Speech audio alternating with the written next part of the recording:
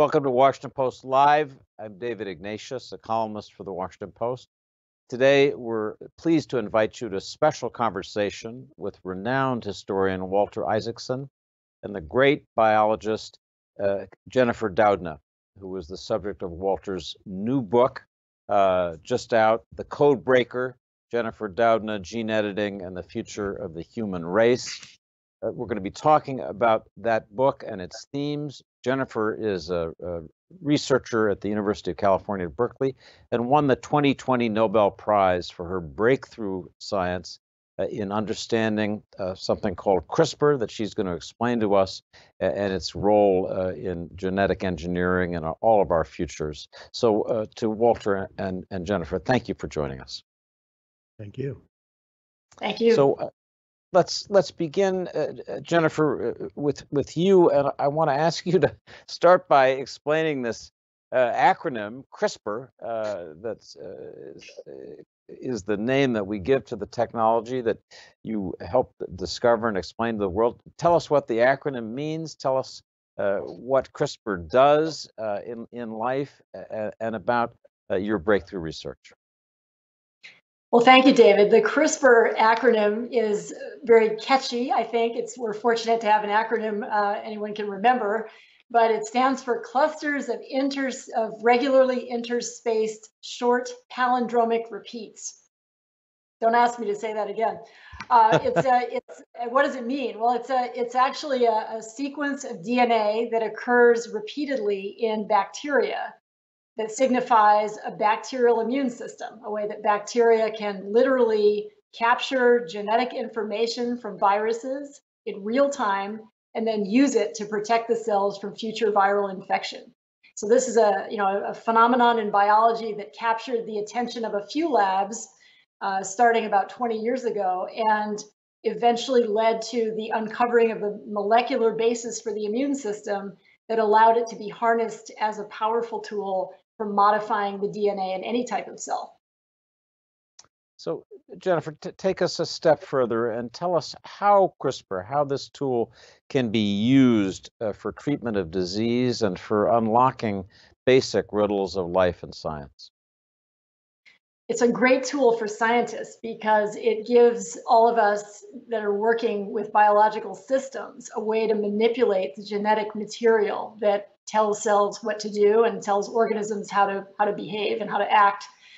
And so this has been amazing as a technology for fundamental discovery. But beyond that, it also provides a tool that will allow real manipulation of disease-causing genes. And I think that's one of the ways that CRISPR is going to impact all of us in the coming years. It already is in clinical trials for some diseases. And I also want to mention that it's equally powerful as a tool for manipulating the genetic material in plants. And so we have opportunities now in agriculture that were never available previously. We'll come back to some of the practical uses and potential misuses a bit later, but I want to turn to Walter and ask, Walter, you've famously written great biographies of Leonardo da Vinci, Albert Einstein, Steve Jobs, great minds who changed the course of our civilization. Tell us how you came to write this book about Jennifer and why you chose her and what this book means to you in the larger project you've undertaken of explaining science. Well, first of all, I always like to look at creativity. I mean, you, David, and I, we both know that smart people are a dime a dozen and they don't usually amount to much. What really matters is being imaginative and being creative. So I like to figure out the creative process. And I did it with, physics, but through Einstein, and that was the first half of the 20th century, and the digital revolution, which was the second half of the 20th century. And then I became sort of fascinated about how we've entered a new life sciences revolution. And I was trying to figure out how to do a narrative story, a journey of discovery about CRISPR, about gene editing, and what it would do to our species. And I met Jennifer Doudna 4, 5, 6 years ago, I can't remember, in Aspen at the Institute. And I realized that her life tale, from early on being fascinated by RNA and then doing seminal work on the structures of some RNA that shows how it could be the beginning of life on this planet, and then being the one with Emmanuel Charpentier who discovered how you turn CRISPR, which is RNA-guided scissors, into a tool to edit genes. And then she took on the ethical and moral questions that we have to address. And so to do a journey of discovery, it's useful to have a character who sort of is part of it all, so you can walk hand in hand through the whole process. And the more I talked to her and the more I read about her, she was an inspiration to me as somebody that I hope other people will read about and say, hey, I want to be just like that. I want to love the beauties of nature and science. Walter, you write in your book that the subjects of these extraordinary biographies, Leonardo, Einstein, Steve Jobs, grew up feeling alienated from their surroundings. And I want to ask you about that comment that you made and the larger question of the well springs of this extraordinary level of creativity that you've found in each subject. And then, Jennifer, I want to turn to you and ask you about your own experience as a scientist and person and your own sense of creativity. But Walter, take on this question of the alienated person and why that's beneficial to doing great work. Yeah, and I'm going to let Jennifer actually talk about how she was both an outsider and an insider at different times in her life. But I'll do it with Leonardo da Vinci, who, is a small, young, 14-year-old, leaves the village of Vinci to go to the city of Florence. And he's an outsider. He doesn't fit in. He's what Steve Jobs would call the round peg in the square hole, the misfits, the rebels. I mean, he was born out of wedlock. He's left-handed. He's gay. He's distracted. And yet that puts him on a mission to say, how do I fit in? How do I fit into, this world? How do I fit into this cosmos? And I think there's a certain curiosity that comes.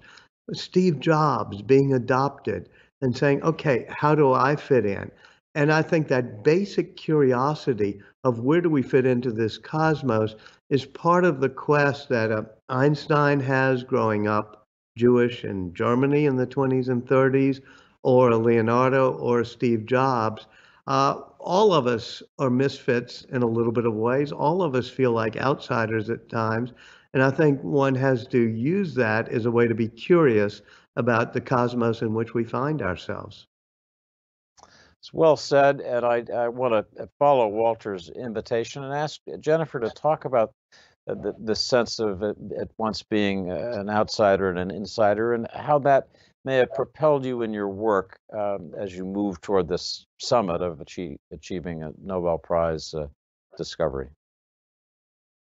Well, I was fascinated by Walter's perspective on this, and I think he's right that when people are feeling like they're isolated or in some way excluded, some of them, strive to be part of the bigger picture. And I think that very much does capture my own feelings growing up. I was growing up in a small town, a beautiful place, Hilo, Hawaii, but definitely felt like I was on a little tiny rock out in the Pacific, which I was, and not really a part of the bigger world. And I felt in many ways like the world was, passing us by. And not only that, but, my family moved to Hilo in the 1970s. And at that time, I was in a pretty extreme racial minority in my school. I was a public school kid all the way through and had to deal with a lot of anti-Caucasian, we were called Howleys, anti-Howley feeling that I only later came to really understand and appreciate. But as a kid, I was just thrown into it, and I looked different from most of the other kids. I talked differently. My family was different, and I felt very much like an outsider. And so for me, one of my escapes was to do a lot of reading. I hung out a lot in the library. Our town was very rainy, so many a rainy afternoon found me, in my room reading books. And fortunately, I had a literary father who was often throwing interesting books my way. So that was one of the keys to my initial discovery about science and what could be possible in the laboratory. Jennifer, I've always sensed that with the really significant work, it's often a case of pushing through the very dark time in the middle of the project when you just can't imagine it being completed, you can't imagine it working out. Does that resonate with you? And maybe you could describe the not reaching the summit, but the middle period in your life and career when you just had to keep pushing and believing in yourself, maybe when other people didn't. I had quite a few of those, actually, David. I would say, starting in probably in college when I, wanted to be a chemist and a biochemist, struggled in some classes, wasn't sure I had it in me to be successful in that field, questioned whether I should devote my life to this, and fortunately had mentors who encouraged me and said, "You want to do it? You're excited about it. You're passionate. Keep going." And somehow I did. And then many times during my research career so far, we've had bumps in the road, times when experiments weren't working, ideas weren't panning out, grants were not funded, papers were rejected, all those sorts of things that happen in academic research. And I just had to find it, kind of within myself in many times to keep going. And I do think that for me, it often does come back to thinking about my origins in Hawaii. I had to have kind of an inner strength many times to keep going there. And that does come back to help me out even now when I am struggling in my work. I want to ask you both to speak a little bit about the role of women in science. Jennifer, you and your co-honoree are extraordinary examples of success. Walter, you write in this book the moving story of a woman named Rosalind Franklin, who didn't win the Nobel Prize for discovering DNA when James Watson and Francis Crick did, but reading your account, you wonder if she shouldn't have. Tell us a little bit about her and what you learned from reporting her story as a young researcher in London in the 50s about the role of women, the difficulties they faced then, and the extent to which you think that's different now. She's a character in James Watson's The Double Helix, which is one of those books that Jennifer's father put on her bed one day. And I think Jennifer's noticed her in the book. She's treated a bit condescendingly, or very condescendingly, by James Watson, but also he respects her science. And she understands a real key if you're trying to unlock the mysteries of nature, which is that the shape of a molecule, its structure, is a key to what it can do. And so she's the person who does the images that help Watson and Crick do the structure of DNA. She couldn't win the Nobel Prize. It wasn't simply sexism. She had died of probably being from the radiation from all of her imaging. She got cancer. So she didn't win the Nobel Prize. It would have been interesting had she still been alive, because I suspect they would have still given it to the three men, Watson, Crick, and Maurice Wilkins, who was her colleague at King's College. And women have been written out of the history of science far too much, whether it's Ada Lovelace being written out of the history of technology. But when Jennifer told me that story, it wasn't just the problem of women not being written in the history of science, is that if you don't have role models, it doesn't occur to you as easily that, oh, women could become scientists. So it resonated with me when Jennifer told me, oh, that in 6th grade is when I realized that a woman could become a scientist. Nowadays, the life sciences revolution is more inclusive of women. In fact, 60% of people studying biology in college or in graduate school are women now. But I don't want to change the subject here. I want to hear Jennifer talk about women. But there is a problem when I walk past the benches in various labs or in the conferences that there are no blacks almost. There are very few people of color or of minorities. And if we're going to start messing with the genome of the human race, I think that this biological revolution, we have to hope it's more inclusive than the tech revolution we've just been through. I want to ask Jennifer if she would just to stay with this issue of women in science for a moment. It's one of the striking passages in Walter's book is describing some of the comments that were made about Rosalind Franklin, her physical appearance, really kind of amazingly sexist comments by her contemporaries in the 1950s.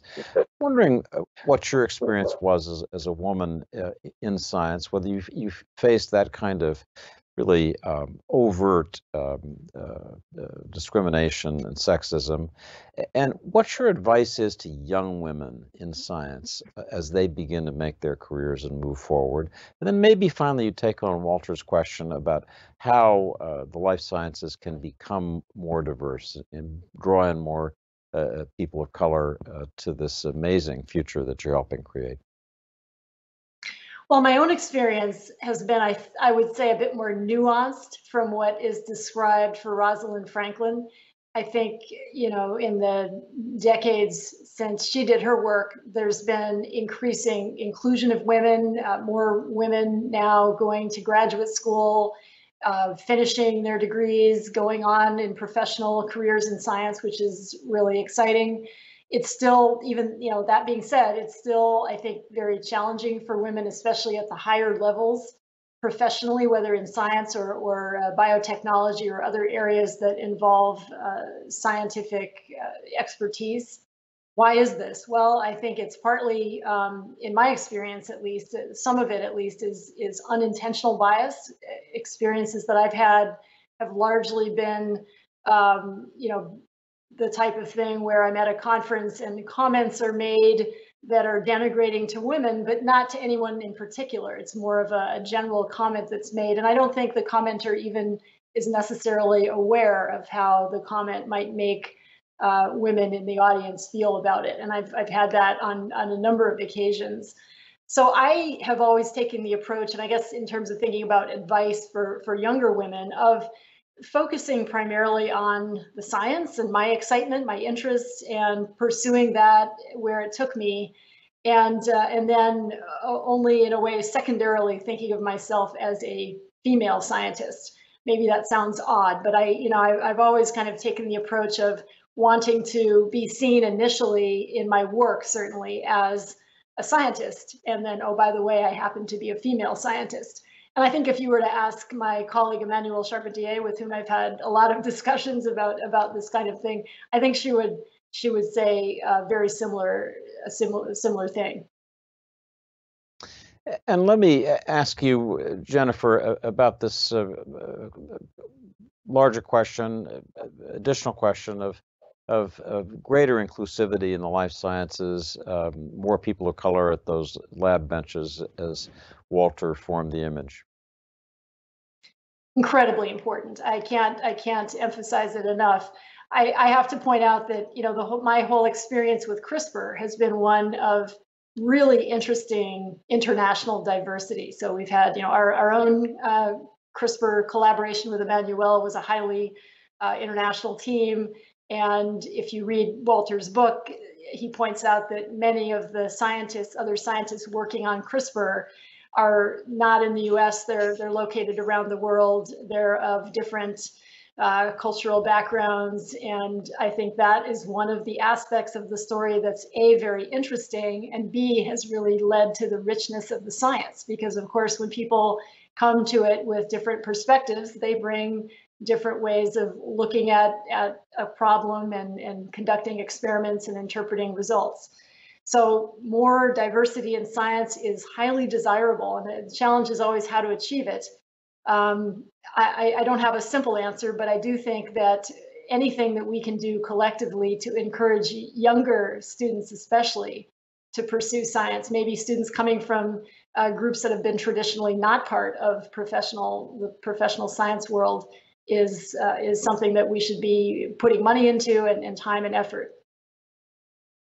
Jennifer, I want to ask you to speak about the practical applications of the CRISPR technology that you won your Nobel Prize for, in particular in dealing with the pandemic that we've been living through this last year. Tell us some of the ways in which CRISPR can be useful and relevant in dealing with the coronavirus or future pandemics, the role in creating the kinds of medicines and therapies that we'll need. Well, CRISPR in its natural format is an immune system, and its job is to look for viral genetic material and call it out and destroy it. So I think it's a very interesting opportunity to take a system like that and actually use it to address the current pandemic. And we're not alone in this, of course. There are many, many laboratories, both in academia and in companies, that have been working on this, looking at ways to use CRISPR in particular as a diagnostic method. So this is something that I feel personally very excited about. I think it's an opportunity to not only address the current pandemic with diagnostic tests that will be rapid and we hope a format that can be run in a point of care setting, but also a way to prepare for future pandemics, because fundamentally the CRISPR technology is programmable. So it can be programmed to recognize the coronavirus that causes COVID-19, but it could also be programmed to recognize influenza or a host of other pathogens that might be encountered in the future. And just so that our audience understands this, it can be programmed to recognize them for purposes of testing, and also for therapeutic purposes as a follow-on? Therapeutics are harder, I feel, because although in principle CRISPR could be used that way, in fact, of course, it does operate that way in bacteria. If we wanted to use it in a clinical setting as a therapy, we'd have to figure out how to get the CRISPR molecules into all the infected cells in an individual. Tall order. So my own feeling has been that at least for the current pandemic, that's probably a bit too far off, and it's better to focus on using it as a diagnostic, which I think is an achievable goal in a timeline that makes sense for the current pandemic. So I want to ask both of you, starting with Walter, to talk a little bit about some of the scary issues in terms of bioethics that are at the frontiers of this technology. Maybe a good place to begin is by talking about the CRISPR babies that were born in China in 2018, Nana and Lulu. Walter, do you want to just tell us what happened in that experimentation and why it made scientists so nervous? Yeah, it was a young Chinese scientist who had been to some of the CRISPR seminars, including ones where Jennifer was. And he decides he's going to make a big name for himself by being the first person to make designer babies on this planet. And so he edits the early stage embryos that would turn out to be two twin girls so that they don't have the receptor for HIV, the virus that causes AIDS. This was scientifically unsafe. It was premature. We don't know about unintended consequences, the off-target things. But there's something even deeper, which is even if it had been safe, are we really ready to make inheritable edits? Because by doing it in early stage embryos, it meant not only did those twins be edited, but all of the cells in their body, in theory, including their reproductive cells, so it would go down to their children and all of their descendants. And that's a line that's difficult to cross.